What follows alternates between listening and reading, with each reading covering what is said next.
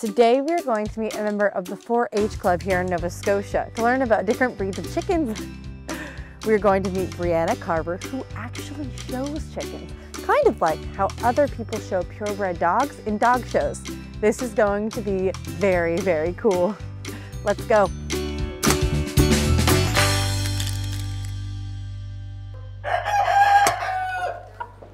Hi, Brianna. Hi, I'm so glad you're here. Nice to meet you. Nice to meet you too.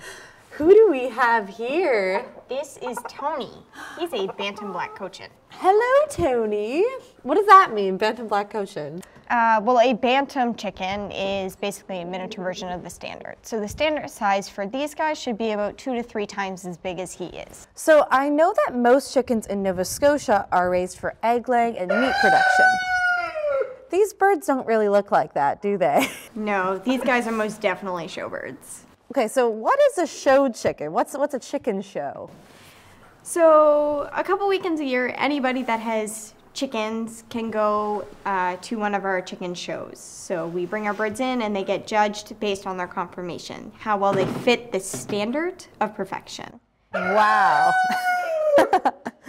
Is there a perfect chicken out there then? There is, depending on how you look at it. So do you raise these birds all by yourself?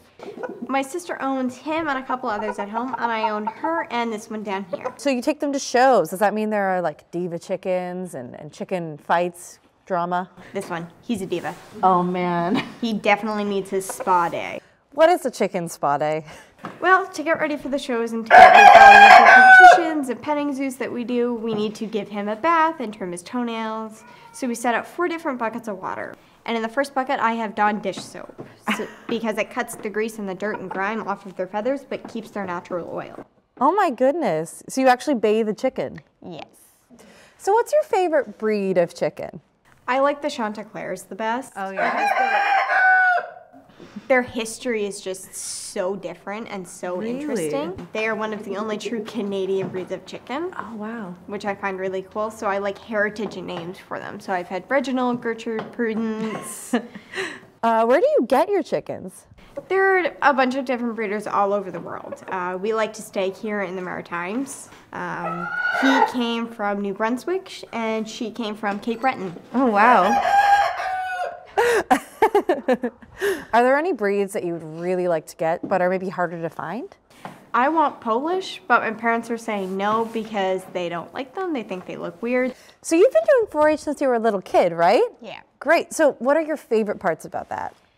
It's hard to pick just a few. I definitely like working with the kids and my different animals, all my chickens, all my rabbits. Oh, great. Do you do anything else other than like animals and agriculture? Yeah, I've done some life skills projects as well. So I've done first aid, small engines. Oh, wow, that's great. So I kind of want to try holding the chicken, but I'm a little scared. Do you mind showing me how? Well, you're gonna need to take your mitts off first. Okay. So basically, you're gonna need to point his head in towards your belly button. Okay. Just like this. And then you're gonna need to make like a finger gun. Oh, With your okay, fingers. yeah. And 2 of your fingers are gonna go in between his legs. Like this, if you can see past all those feathers.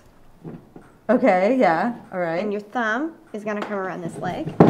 And your pinky finger is gonna come around this. And his breastbone should lay about there in your hand. And you I'm not Mama. He doesn't like me.